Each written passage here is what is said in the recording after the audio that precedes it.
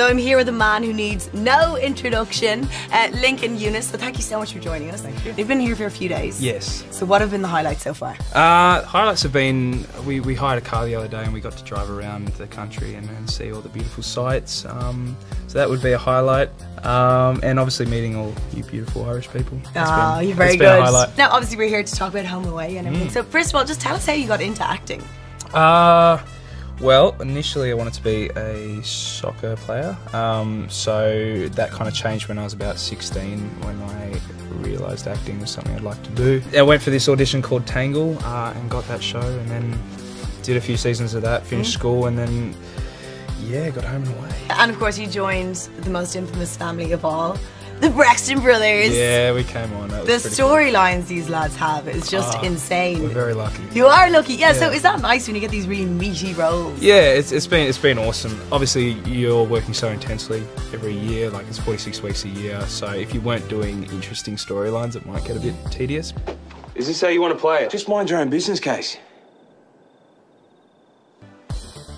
How do you think Casey is going to react when he finds out that his dad is actually his arch nemesis? Yeah, it's obviously more drama. He kind of has to recalibrate everything he's known, and obviously that causes tensions between the brothers because he's not sure whether he's a brother anymore, and because he always was a little bit overshadowed. He's always been the youngest, so he's kind of always had to find his place in the world. In the past, there's been real life romances with some of the cast members, with Romeo and Ruby. And of course, you were going out with Ruby on the show. So is that awkward? Look, Luke, Beck, and I are really, really good friends. But when I first started, there was a scene where I had to kiss Beck's character in front of Luke's character. So weird. Oh no. And that was my introduction to Luke. I went, "Hey mate, I gotta kiss your girlfriend today, I'm sorry." So that was a bit awkward. What else am I meant to do? I'm not saying don't go. Just you need to work out how you're gonna fix this before you run off and make it worse. You've only got one shot of this.